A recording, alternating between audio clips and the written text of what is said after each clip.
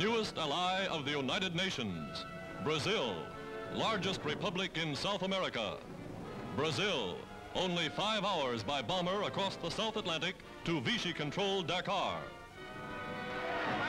Stirred by Nazi sinkings of unarmed Brazilian vessels, the wanton killing of Brazilian citizens, a neutral nation rises to demand war upon Germany and Italy.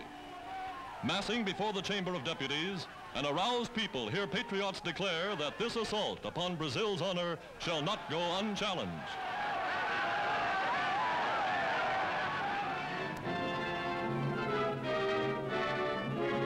In Rio de Janeiro, the German embassy is closed. Its diplomats, along with the Italians, are held to ensure the safety of Brazilians in Axis countries. Axis-owned shops and stores are closed and guarded. Axis ships are confiscated. Today, the friendship founded between President Roosevelt and Brazil's President Vargas becomes a military alliance. The solemn pact signed by these two American nations weld them more closely now than ever before. And under the terms of Lend-Lease agreements, United States ships rush arms and supplies to their southern ally.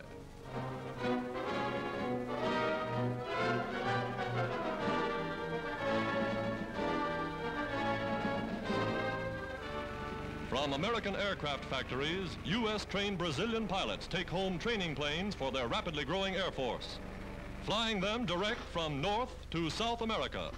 One of the most remarkable flights ever made by training planes, a 6,000-mile trip under their own power.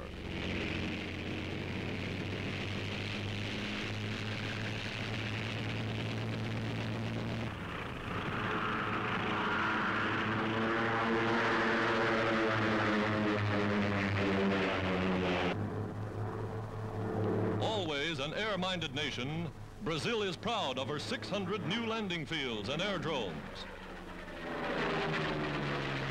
Sky Patrol on the alert. Pilots rush to man their ships. For Brazil, a country greater in area than the continental United States, must defend a coastline of 4,800 miles. From Brazil shipyards, new vessels are going down the ways.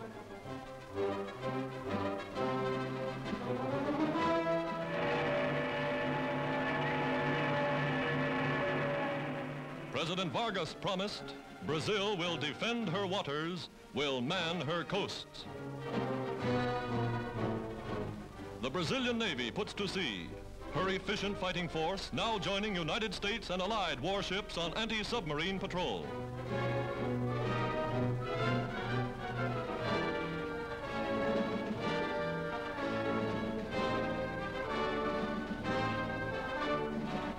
Since 1923, a U.S. naval mission in Brazil has helped strengthen its good neighbor to the south, sending U.S. ships and U.S. sailors on goodwill visits to Brazilian ports.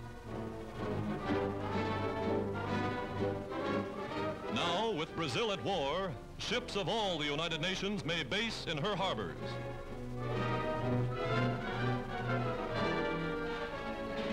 Today, Brazil's armament factories are tuning at top speed.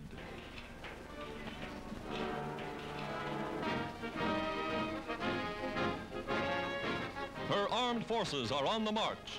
Again, as in the last war, Brazil stands with the United States, first South American nation to declare war on fascist Italy and Nazi Germany.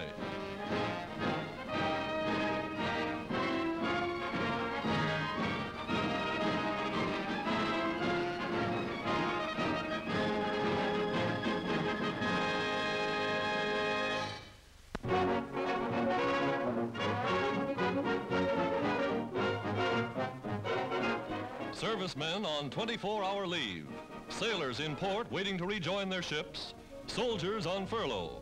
All find free food and a warm welcome at recreation centers in nearly every American city.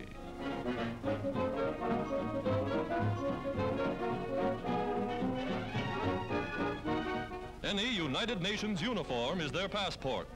British tars and Yankee seamen having the time of their lives.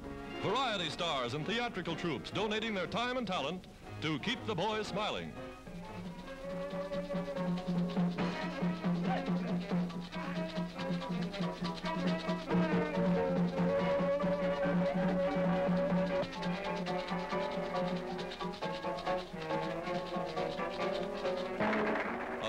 dancing star, and none ever played to a more appreciative audience.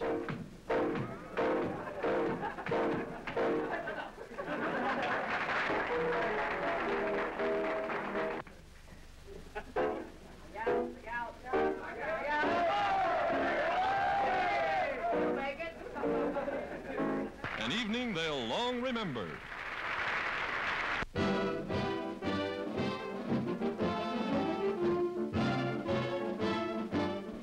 A convoy of troop ships arriving in India.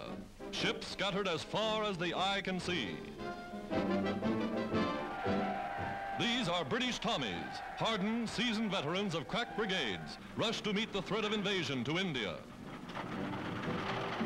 Big fellows they are, from all parts of the empire, bringing supplies and equipment in such numbers that no single port in India can handle it all.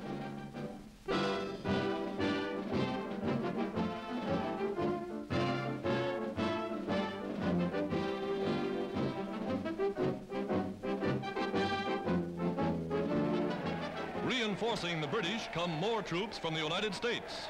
Thousands of miles from home, their job is to protect India should Japan decide to strike.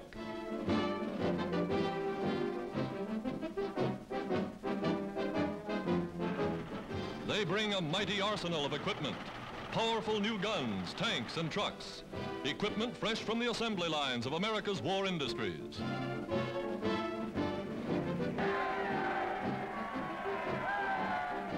Here in this strange, mysterious land of 350 million souls, they are quick to make friends. They even try to learn some of the Hindus' many dialects, that they may better know Mother India and her people.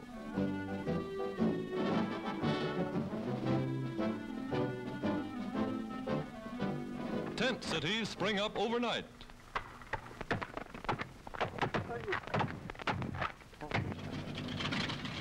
Bombers are timed and tested.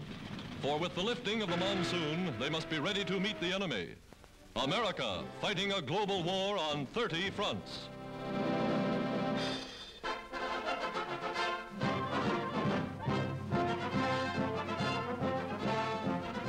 Aboard a United States aircraft carrier somewhere at sea, Army P-40s, Tomahawks, or Kitty Hawks the British call them, are now ferried to within flying range of their new bases, all ready for action. Army pilots who'll take them ashore get last-minute instructions. Wheeled to the flight deck, the speedy fighters are ready for the takeoff. Part way by carrier, then the pilots deliver them the rest of the way. Getting them into the air requires real flying skill.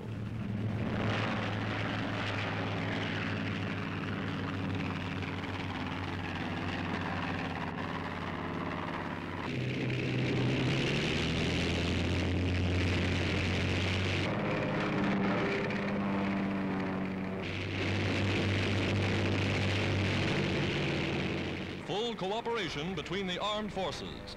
Navy carriers speeding Army planes and pilots to United Nations bases overseas.